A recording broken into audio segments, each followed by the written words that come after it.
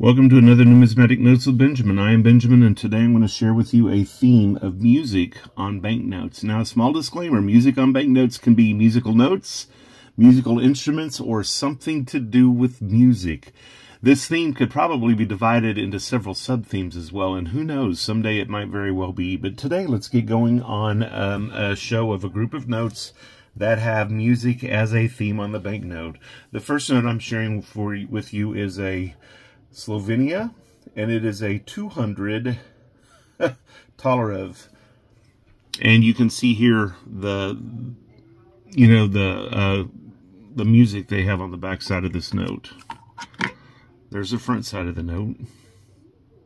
Lovely musical theme. The next note that I'm going to share with you is from Azerbaijan. And I like this note because it has musical instruments, it has musical notes, it has a grand clef on the back, and here you can see a treble clef as part of an optical variable ink device. The other side of the note is a much more basic map of the nation. Lovely note.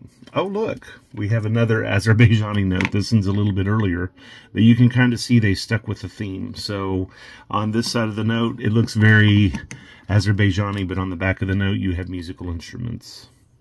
Kind of nice. We're going to move from there to a 500 something or Syrian pound from Syria. I'm not sure how I got some of these notes because I was pretty sure there was an embargo on them, but who knows? I think this is an opera house in Damascus, and on this side of the note you actually have a really old band playing some water based bells or some dishes over here. They're not cooking, it's a mosaic, and they're actually banging on the instruments, so they might form a form of early bells, and perhaps this is some early sheet music.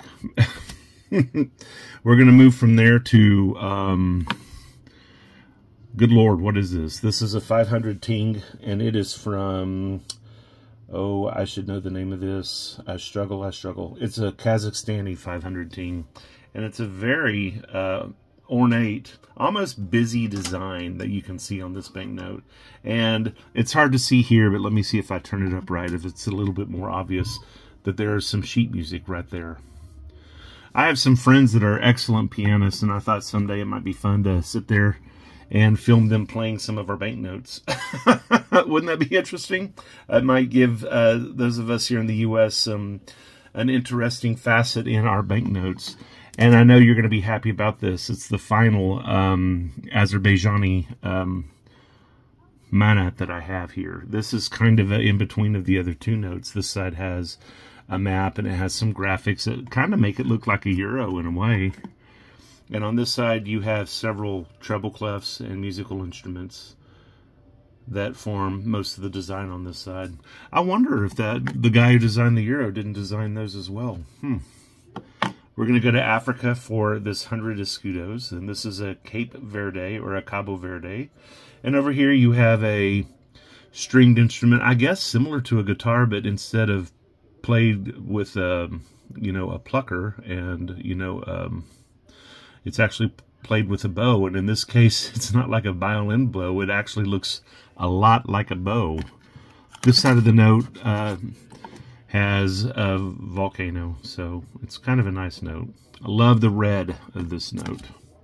This note is an extremely musical note, and one thing I've always loved about Brazil is when they go into a theme, they go in all of the way.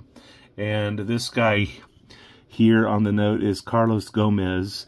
And you can see kind of parts of this outline that look like musical notes or look like, the keys of like an air instrument. But if you look over here, you got a little harp design. Over here, you have an offset register that is actually a tuning fork.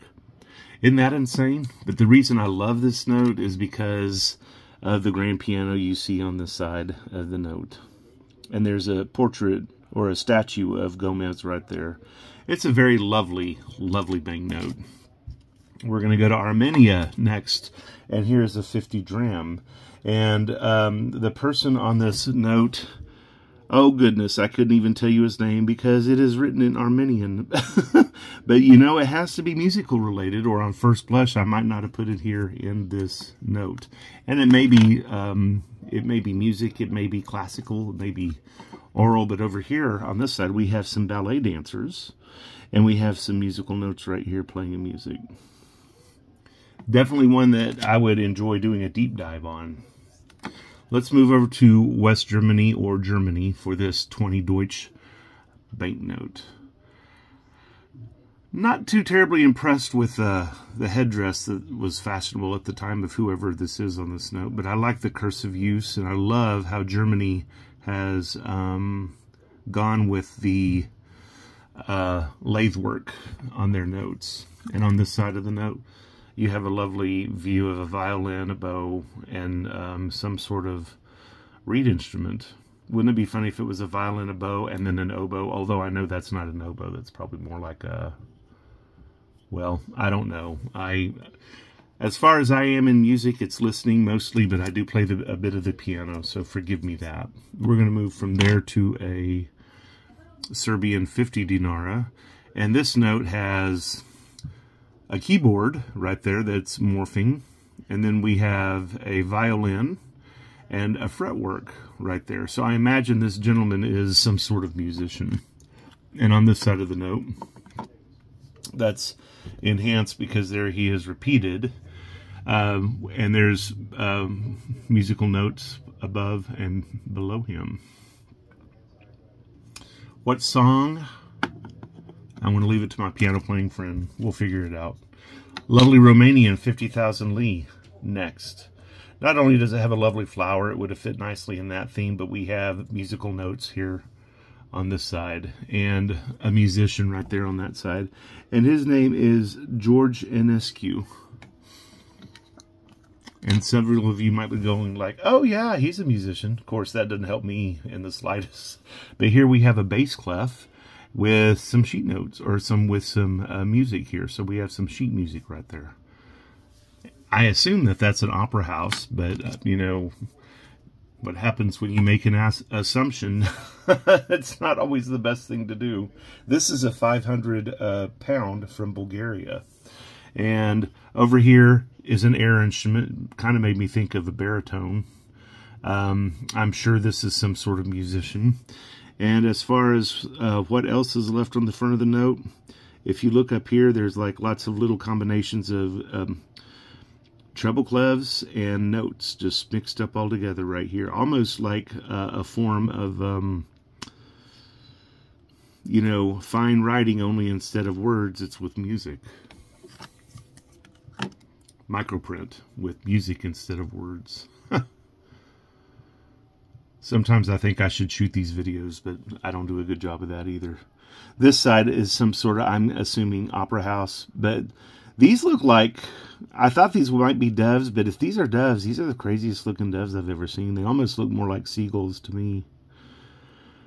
But, you know, I am not a bird person, unless it's KFC and unless it's supper time. So let's move on with the final note I have in this category that would literally have thousands of notes in them, and I certainly hope you guys will subscribe and add to the list. But here we have a 5,000 rupiah of Indonesia, and inside this little bag here we have a stringed instrument, and I don't know if this is a lap instrument or if it's played by the fingers or some sort of contraption. I've seen similar instruments whenever I lived in Korea. This side of the note has very little to do with music, if you ask me, but it has the calderas of several extinct volcanoes with lakes that, from my understanding, are actually in these colors of green, blue, and red.